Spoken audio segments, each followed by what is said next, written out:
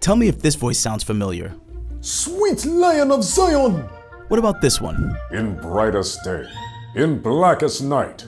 Okay, you definitely know this one. 50 years have passed, and I do not age. We could easily keep going through his 300 other characters, but let's just cut to the chase and meet the man behind the voice. This is Phil LaMarr, and he's a voice actor. I'd say the ones that I'm probably best known for: Hermes Conrad, certified bureaucrat from the show Futurama.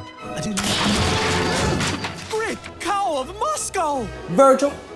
Virgil Hawkins, aka Static Shock from Static Shock. John Stewart, Green Lantern from Justice League.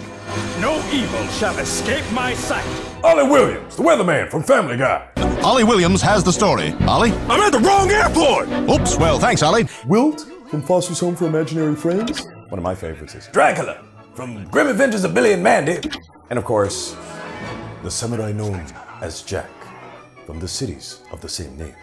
He who wears a mask cannot see what lies within himself. When I was working on Pulp Fiction. Wait, you were in Pulp Fiction? Of course. Yeah. Here, let me jog your memory. Marvin! I'd knock that shit off if I was you. Oh, you're Marvin.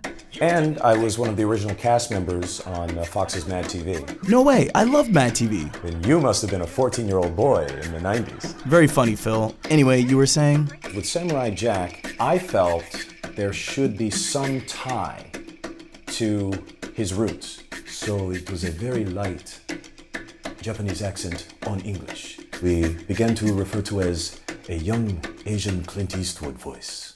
And Hermes from Futurama, where did that voice come from? When I first started out doing the Jamaican accent for Hermes, he was pretty much a heavy patois. And it muddied up the comedy. So eventually, your Hermes accent got pulled back, which is a lot easier to understand. What about John Stewart from Justice League? To me, if you got a chest this big, you gotta have a deep voice. My name is John Stewart, Green Lantern of Sector 2814. And how about Static Shock?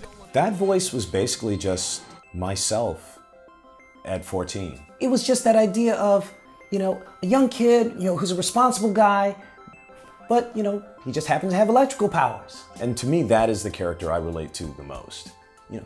Static is just, me.